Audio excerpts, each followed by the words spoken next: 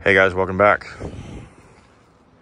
So today we are tasked with getting rid of these dents. And by getting rid of those dents, we are going to replace this piece of channel here. On this particular machine, this is still factory. I can tell that by the welds are factory welds. This is a factory weld, and the way it's boxed in on the back side is still factory. Same thing with this side. We've got some dents. This is all factory as well. This one I've done before, and they pushed it in here, and all these pieces were replaced when I did it before. And then this one got a nice dent there. And again, this is one that I did before. Did this piece to somewhere back in here. I don't know. It's hard to tell where you blend it. Basically, you just cut the welds off and just slowly cut away at this until you get it all out. On the back sides, can't see right here. We have to drop this belly pan. There's air tanks underneath here. But you could see, like on this one, you can see it's boxed in.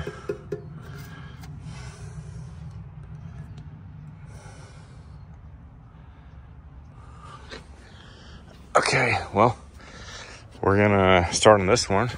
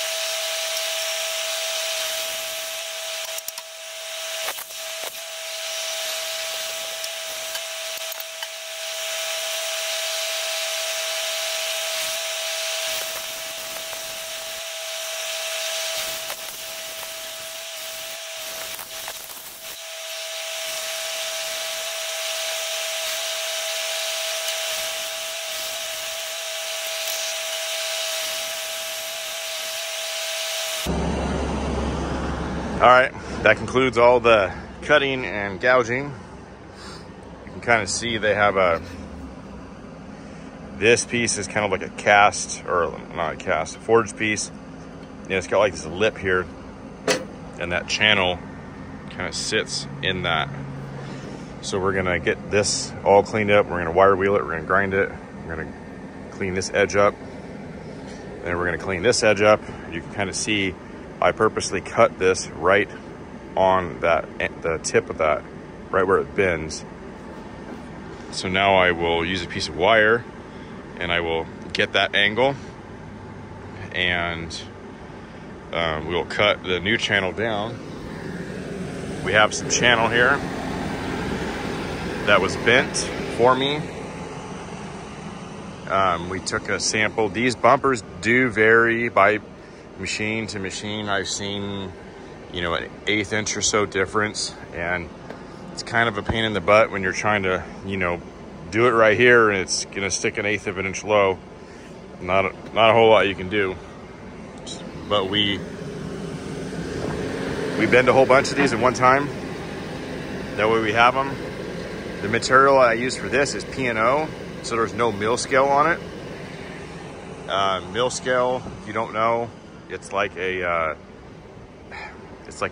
flaky crust on the metal that builds up when they produce the steel, and it can be very difficult to blend your seams together and with the mill scale on there. So I get P&O, which stands for pickled and oiled. I believe they put it in vinegar and then they oil it. I'm not 100% sure on that. So we're gonna get our measurement, use the wire to set our angle, and we'll cut that piece, slide her in there.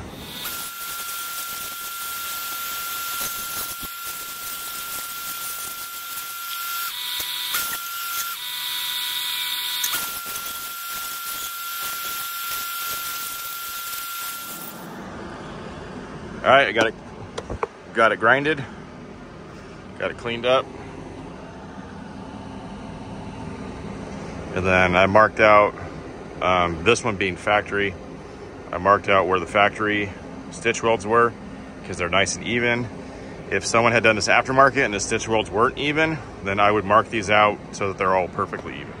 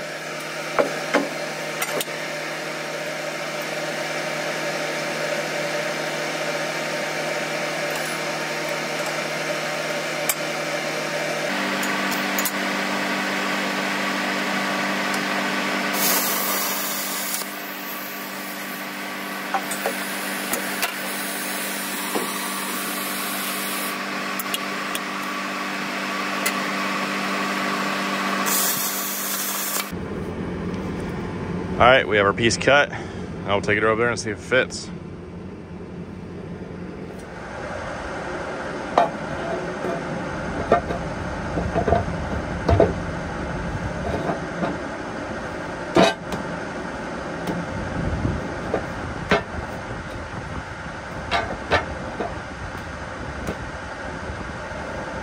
Almost perfect. Got a grind right there.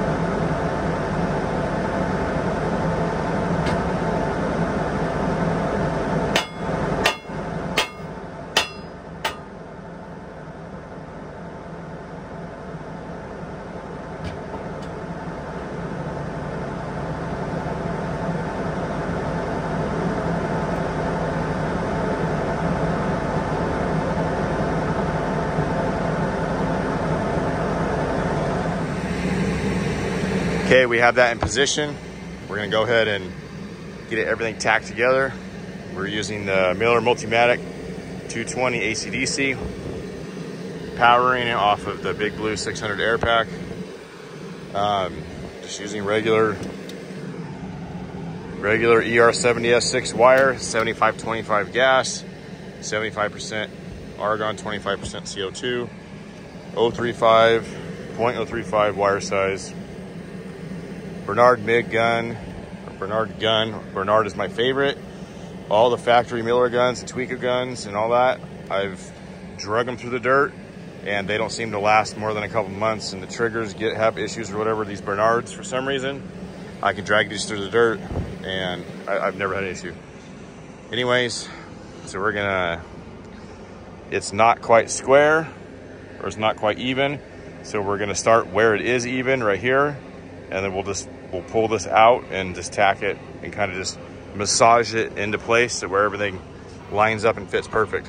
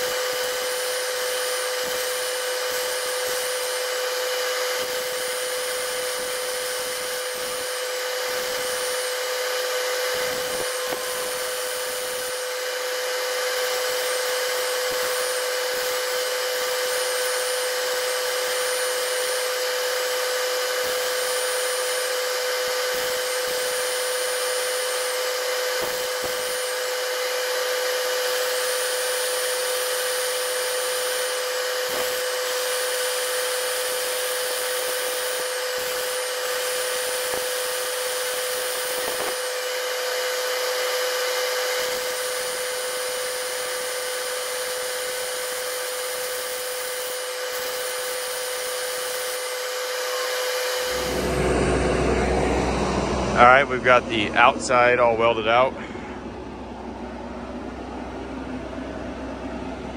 We did a uphill hardwire weld there because we're gonna leave that weld exposed, because factory, it kind of has a weld. It's usually more prominent than that, but usually there's a factory weld left right here. And while we're talking about that, you can see that serial number that's kind of below that paint there. That means that this piece is factory. This has never been changed. That serial number matches It's on the other side. Matches the serial number on the frame.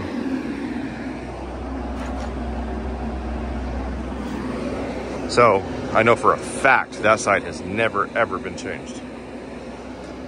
But we'll just kind of hit that with the grinder, put it like a flat top on it, and it will, with some paint on there, it'll be really close. All right, now we're gonna start, we're gonna put the piece on the back side. Flat piece, just kind of box that in. So we got it marked out here. These are cut to fit right inside that channel already. So we'll cut this, set it in there, and get that welded out.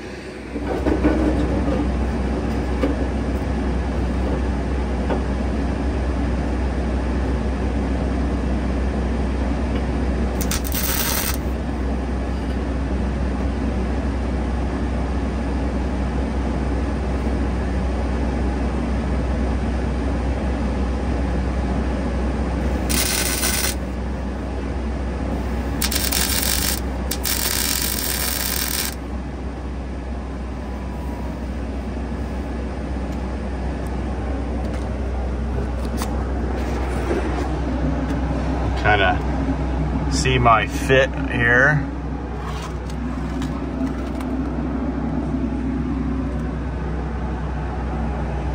Now we'll just weld it out.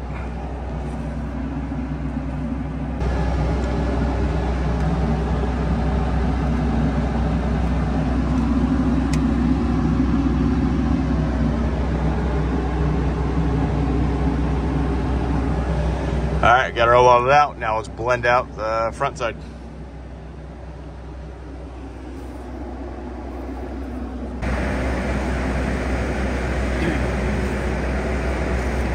Then for blending this, we're gonna start with the 3M Cubitron 36 grit, and then we'll gradually get finer and finer.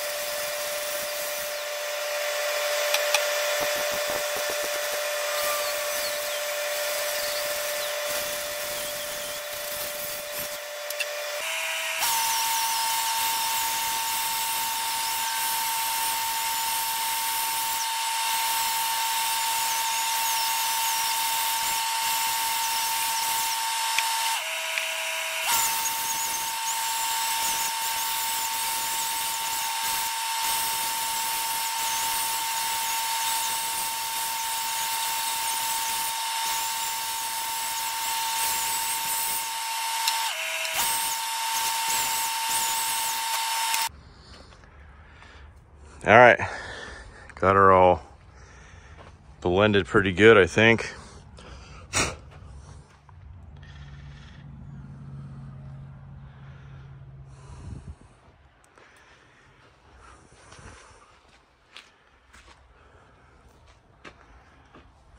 There's a few things that's kind of, you know, like this was in the metal. That was probably on the press brake die. Couple other maybe little things, and you know, like the little stuff on the piece that was already there. It's just like doing anything. It's like, where do you like really stop? I feel like this is a pretty good spot. It's not perfect. It's not like something you'd prep your car for paint, but it's pretty dang close, especially just for something that's going to get rammed again. So we're going to paint it, and it'll look great. All right, let's get some paint on there.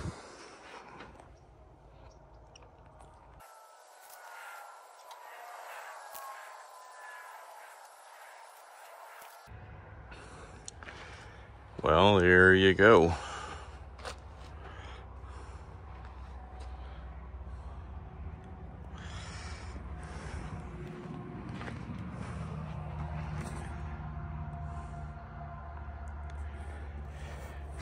Wouldn't say it's perfect, but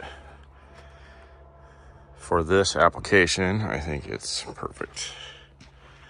So I was going to end the video here, but I'm going to do this side tomorrow. And this side's going to be 3 pieces. So it'll be this whole piece, this piece, and another piece here. And then we'll blend it in, I don't know, somewhere in here. And we'll have to take the skid plate off, get the air tanks out of the way, because we got to get rid of these dents right here. So I think it'll be a little more interesting if I show all 3 pieces getting done, and then the final result of that. May not show every step by step on that one, but I'll bring you along, kind of show you a little bit. All right, there's a almost California sunset.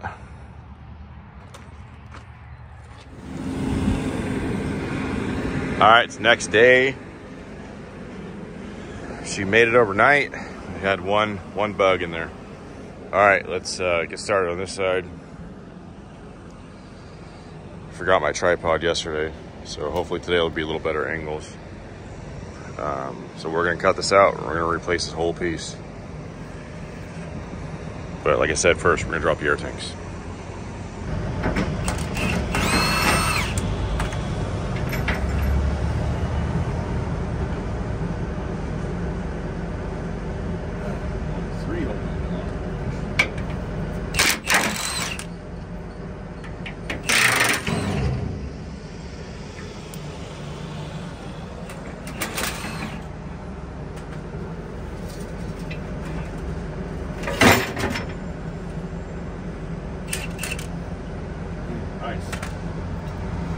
Don't think that's supposed to be like that.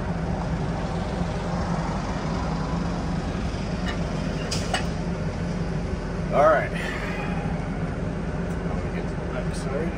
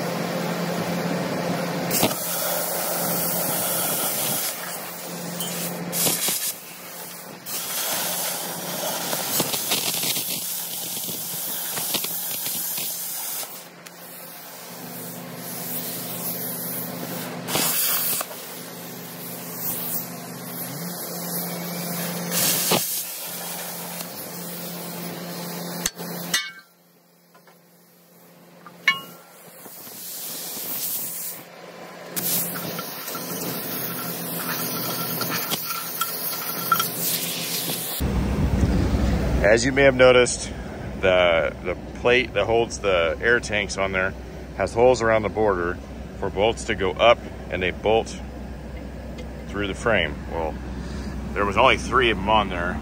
These ones are broken off.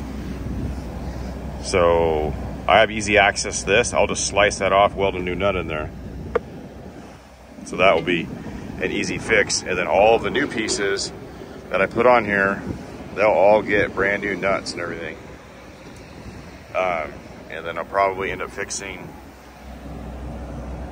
that bracket, which should look like that, and maybe anything else I see. It's a nice thing about having someone, you know, a welder do this, and they see all those other little things, and they kind of just catch all that stuff. All right, we're gonna get this sucker cleaned up and start cutting our pieces.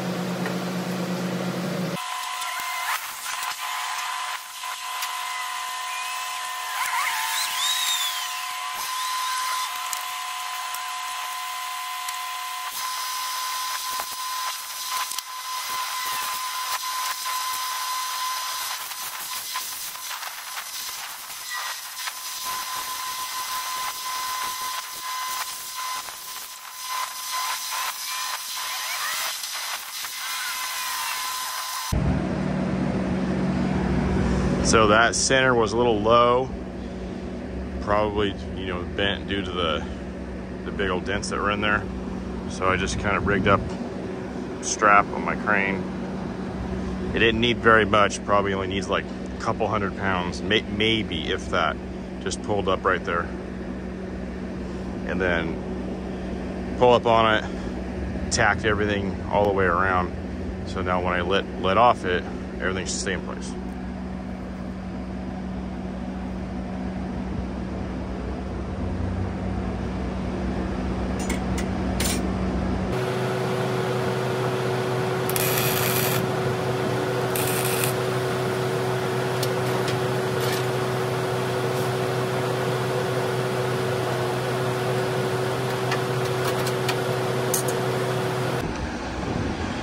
All right, we've got the outside here all welded out.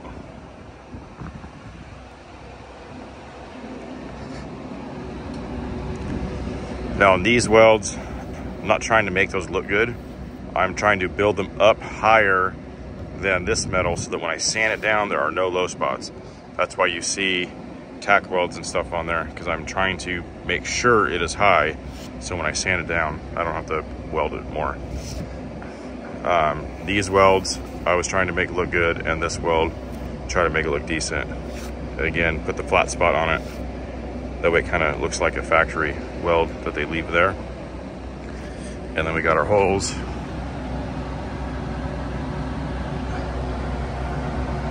Got our holes, nuts welded on there. Looks like it's gonna rain, so I'm trying to get this thing done and painted a little bit before it rains. So I'm gonna try to hurry, which means I'm gonna not be able to film as much as I want, but film as much as I can.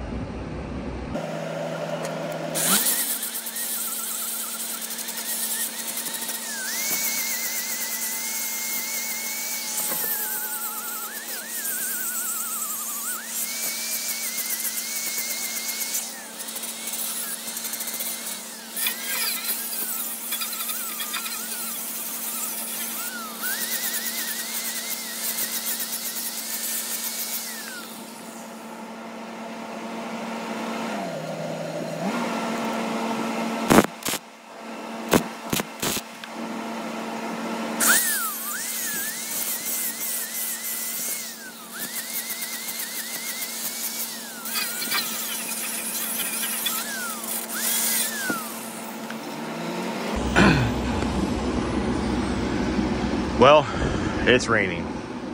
just didn't make it. So I'm not gonna blend this because I'm gonna have to sand all the rust or whatever off this thing. Probably try to come out tomorrow, bring it easy up, heat it all up with a torch. I'm really irritated. All right, well, I'm gonna clean up and get out of here. Bring you guys back tomorrow. All right, it's the next morning. Got clear skies, a bunch of water. I did not finish blending this because I knew it was gonna rust.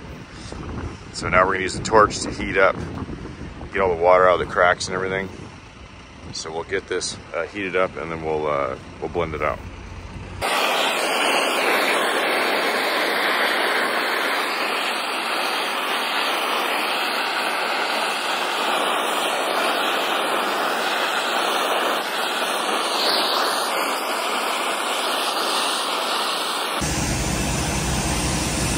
All right, we got it all blended out pretty good.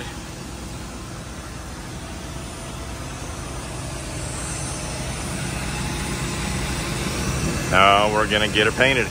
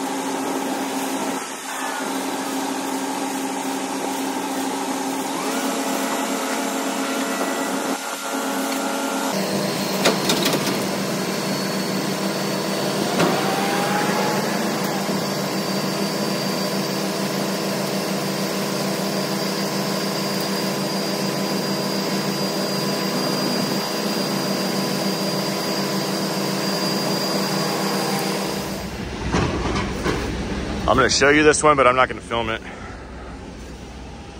You can see what's kind of going on there.